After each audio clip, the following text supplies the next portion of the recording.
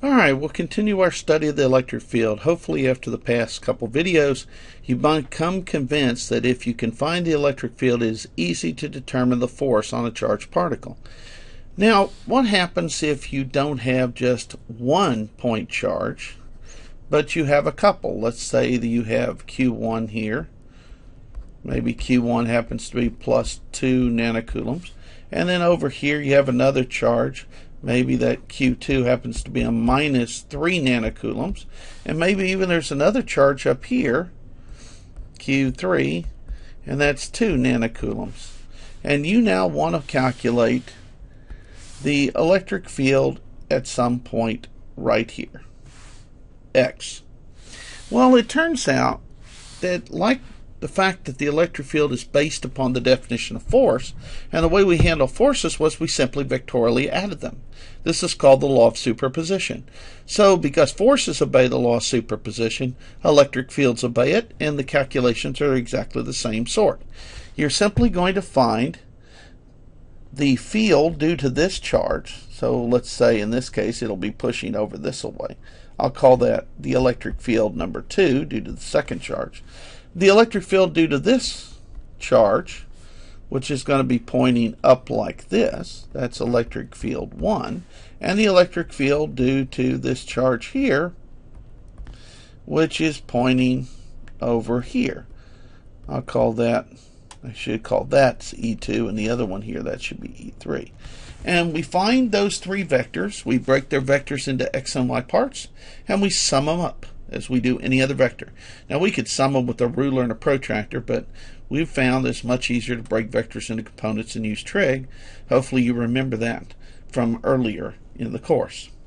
So the statement is simply this: the total electric field is simply the sum of the individual electric fields created by any set of charges. Now, the way people write that in mathematics is they write the sum from I equal 1 to how many ever you have, which is called N, of the electric field I. So it becomes I1, then plus, that's what that sigma thing, that sum means plus. Let I go to 2, so you get 2. Then add I going to 3, and you continue that all the way till you get to the nth. But the key thing is it's got to be added like vectors. They're not scalars. They're not numbers. You've got to use vector math. Now, for a set of point charges, they'll often write a formula, which I don't find to be very helpful at this level, but because it's often in books, I'll put it down. They'll say that the electric field is equal to the sum from I equal 1 to N of K Qi over Ri squared Ri hat. And the reason I don't find that very useful, these change, this changes, and you can see that in the picture above. In the picture of above, the distance from a charge to the x can be different. This is actually shorter than this distance, so that's not a constant. It can't come outside the sum. You have to find it every time. Likewise, the direction. Well, the direction depends on the direction of this line, and that changes. That's why they point in different ways. So that's not a constant either. And the charge on all three of them, that's not constant. The K you can pull outside, but everything else is inside. The real way to work these problems, although this is a very nice, compact way to write it in a book, is simply work multiple problems of the one charged before. Solve each electric field. Draw it on a free body diagram, except this time it's electric field body diagrams instead of forces. Put them each one on, break them into their parts, and add them up. So I know this is in a lot of books, and yes, it's a very compact form, but it turns out I don't think very useful for students at the even freshman or sophomore level. All right, let's do an example. This is one of these things where writing a lot of formula is not usually as helpful as working a problem. Let's start with just two charges. I'm looking at point P. This charge here applies a force like this on a positive charge. So that would be the direction of electric field, and I'm going to call this charge 1. So that's electric field 1. I'm going to call this 2. Likewise, this other one would produce an electric field, and it would go in this direction. And it would be E2. And we can see that we could draw a little axis here. X and Y. This angle is 60 degrees. I'm sorry, not 60 degrees, my fault. This angle here, that's a 1, that's a 1. This angle is 45 degrees. So that angle there is 45 degrees. So this angle here is 45 degrees. Likewise, because this is an isosceles triangle, 1 meter by 1 meter, this angle here is 45 degrees, and that makes this angle 45 degrees. Now, all I need to do is find the length of these electric fields, that is their magnitudes, and then I can break them into components. I can find the length of either one of them, and it turned out to be the same. E2 is equal to E1 in this case, and it's 9 times 10 to the 9th Newton meter squared per coulomb squared, times the charge is 2 coulombs, divided by the distance. Now, the distance, whether you call it R2 or R1, is the same. Notice we want the square of the distance. That's the square of the hypotenuse. The square of the hypotenuse is equal to the sum of the squares of the other two sides. So this is 1 meter squared plus 1 meter squared. Let me put that in your notes. This is the square of the hypotenuse.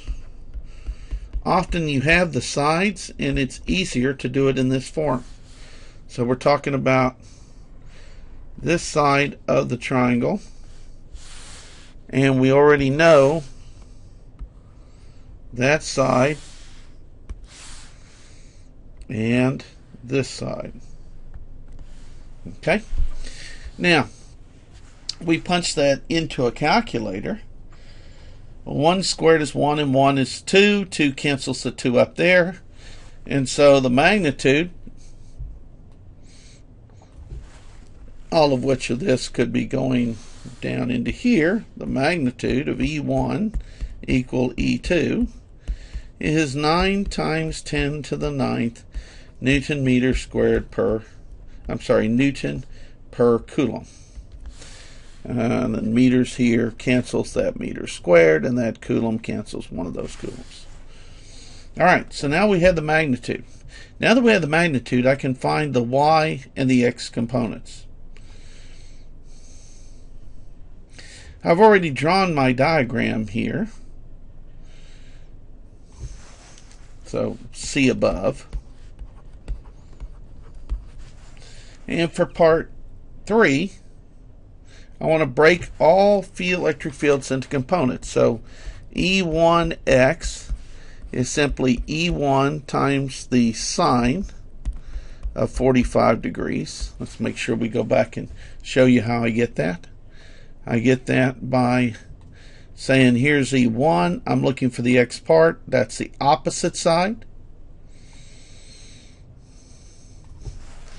And if I going to punch a calculator here, 9 second e to 9 times cosine or sine, of 45, and I get 6.36 times 10 to the 9th Newton per coulomb. Should make sure that I'm in the correct mode. Yes, I am. Okay. Now, It turns out I can do E2x. E2 is minus E2 sine of 45 degrees. And when I do that, I get a minus 6.36 times 10 to the 9th newtons per coulomb. E1y is E1 cosine of 45 degrees. And it turns out that's 6.36 times 10 to the 9th newtons per coulomb. And E2y is E2 cosine 45 degrees. And it's also 6.36 times 10 to the 9 newtons per coulomb. The total electric field in the x is E1x plus E2x. And when you do that, you get 0 newtons per coulomb. And then you have to do the y components. EY is E1y plus E2y. And when I do that, I get 1.27 times 10 to the 10th Newton per coulomb. All right. So if you want to find the magnitude and angle, in this case, it's very simple. You're just going to find, well, I might go ahead and write the vector. Let's go ahead and write it in Cartesian form, because maybe they'll be happy with that. That's all they ask. If all they ask to do is Cartesian form, it's 0 newtons per coulomb I hat plus 1.27 10 to the 10 newtons per coulomb J hat. And since the x component is 0, you could just write 1.27 10 to the 10 Newton per coulomb J hat. Now in this case, to find it in polar form is really simple because it lies along one axis. You would take your vector and draw it. Here it is. 1.27 times 10 to the 10th newtons per coulomb. So if you want me to write that in polar form, the electric field is 1.27 times 10 to the 10th Newton per coulomb. Now you want the angle. The angle is measured with respect to the positive x-axis. That's 90 degrees. So add an angle of 90 degrees, depending on what the question asks you. Okay? Really, all this stuff here, this is trig. We've been doing trig for a long time. That's not anything new. And we've been adding vectors and components for a long time. The only thing that's new is calculating the length of these e's. And to calculate the length of those e's, you need the original formula for the point charge, which I told you to memorize. So make sure you memorize that. All the rest is just the same as the way you handle forces, except now they're force per charge, called electric field vectors instead of force vectors. All right, we'll see you on another video.